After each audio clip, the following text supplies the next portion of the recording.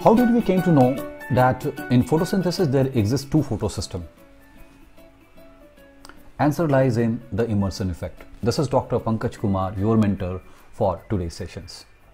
So what happens, Emerson was studying the photosynthetic yield of chlorella, and for this what he has done, he has given a monochromatic beam of light. Okay, and after giving a monochromatic beam of light, the photosynthetic yield was calculated. Now what he observed, that as the wavelength increases, the photosynthetic keep on increasing, okay, starting from the blue region to red region, right? But beyond the red region, there was a sudden decrease in the photosynthetic yield, right? And this yield was referred to as a red dwarf phenomena, okay? So the answer that why this actually it falls, he did another experiment and what we call Emerson enhancement effect. And for this what he did, he has given a two wavelength of light simultaneously, one of shorter wavelength, another of longer wavelength. So when the two superimposed beams of light was given, it was observed that photosynthetic yield was much greater in comparison to if both light were used individually. Okay, for instance, if you see over there, then what you see, that this is the photosynthetic yield for 680 nanometer and this is for the 700, that is for longer wavelength and that is a shorter wavelength. If we sum up, then only we won't be able to get the total amount of photosynthetic yield what we got when we are using simultaneously. Okay, as a result of the simultaneous use of longer and shorter wavelength of light, there is an enhancement in photosynthetic yield, and this enhancement was referred to as a Emerson effect, right?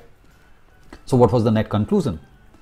The net conclusion was that photosynthesis itself consists of the two photosystem, that is photosystem 1, which is actually being controlled by shorter wavelength of light.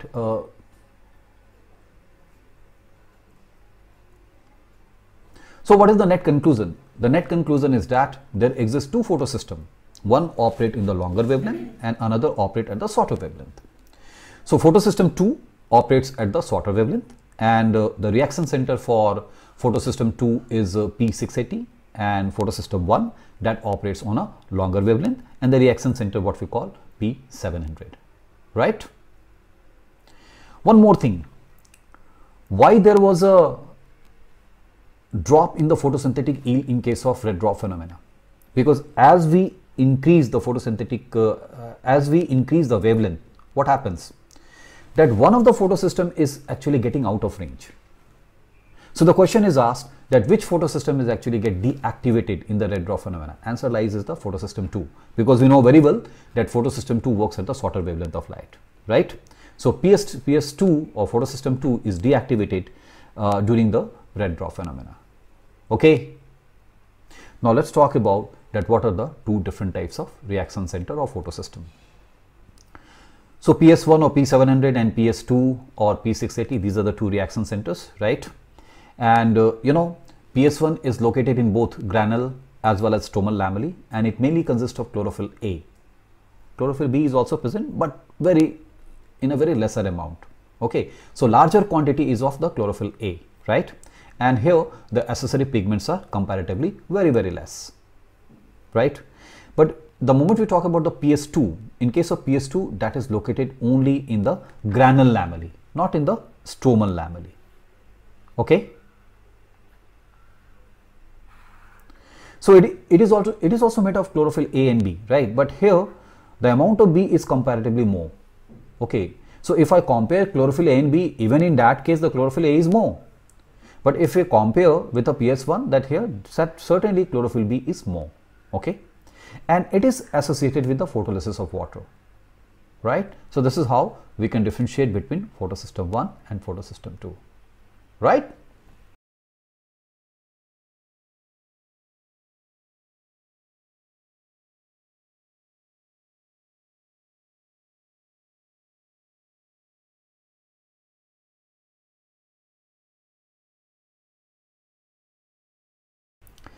Very quickly, let's discuss about photosynthetic unit. You know, photosynthetic unit consists of antenna molecule, we also call them LHC or light harvesting complex, and the reaction center, right? Just now we have seen the reaction center, that is PS1 and PS2. Now let's acquaint ourselves that what exactly is the photosynthetic unit. Okay, you see, the photosynthetic unit consists of 300 photosynthetic pigments, right? Out of those 300, 240 is a chlorophyll and 60 is a accessory molecules. Okay, so you can see there is a 240 chlorophyll molecule, right? The very function of antenna molecule is to harvest light energy, and after harvesting it channelize the reaction center for the further excitations, right? So once the energy reaches the reaction center, then it is followed by the photochemistry, in which what happens, the electrons are expelled to the higher level and thereby energy is released, and those energies utilized for the photosynthetic activity. We will discuss later on this sessions. Okay. In the diagram itself you can see there that this is the reaction center and it is associated with a LHC. Okay, and the LHC, what happens, that the pigments are arranged according to increasing absorption spectra. What is the advantage? We will discuss about that. So first thing, pigments are arranged according to increasing absorption spectra. In order to understand the advantage, we need to understand the two phenomena, one what we call fluorescence and second what we call phosphorescence. Now just see what is fluorescence. In case of fluorescence, what happens, suppose this is a photosynthetic pigment, if I give a light of, let it be say lambda, and if a lambda dash is actually coming out, right, then what will happen, that lambda dash will be greater than lambda. Okay, so wavelength is going to increase the moment any light is passing through the photosynthesis. Okay, so in case of phosphorescence, what happens, if I withdraw this light, it is going to be immediately withdrawn.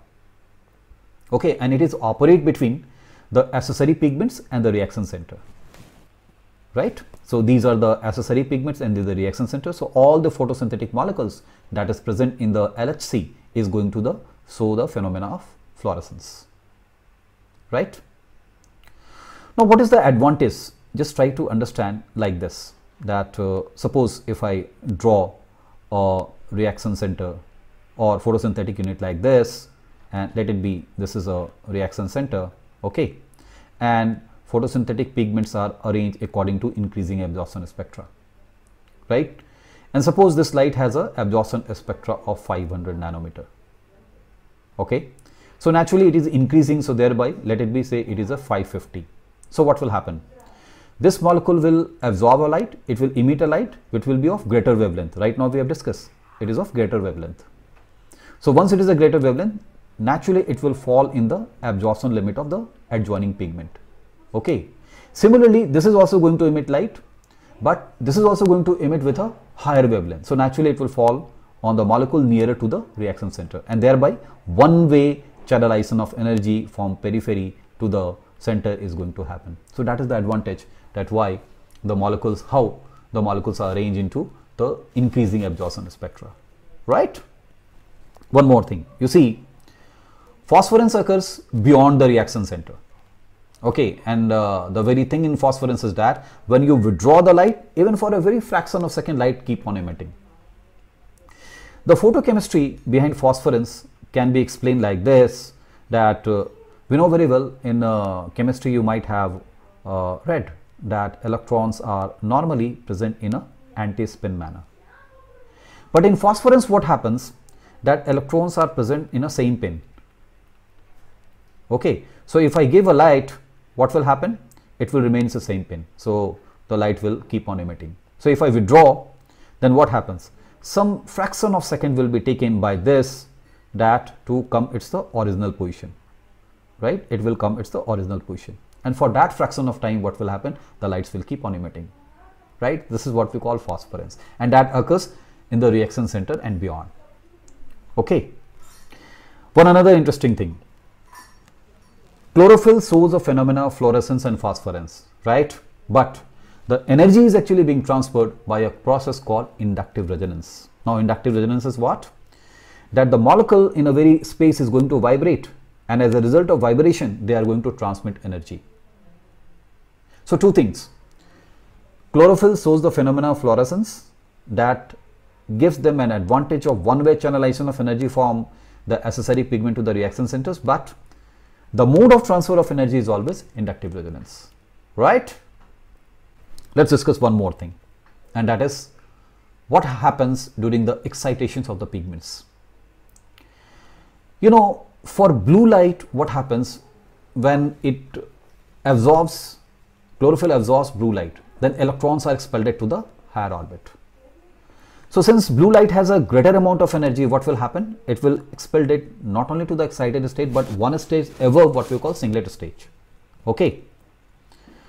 So when the electrons return to its ground state, it releases energy, mostly in the form of heat, and those heat has a capacity to photo oxidize the chlorophyll, in a technical term what we call solarization.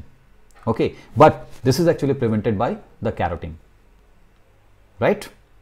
So once it comes down, then what will happen? That it is going to release a delta energy, right, delta E, and that is utilized for the photosynthesis. Okay. So what will happen in case of red light?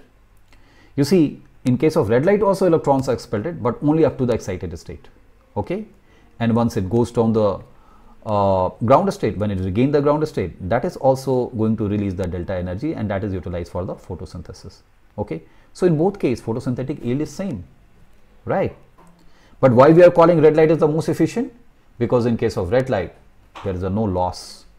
What here see that in blue light there is a loss of energy, but in case of red light there is a no loss of energy. So that's why we say red light is the most efficient light for photosynthesis, right? So this is how we can say that red light is the most efficient, and that's all as far as today's session is concerned, right? Thank you.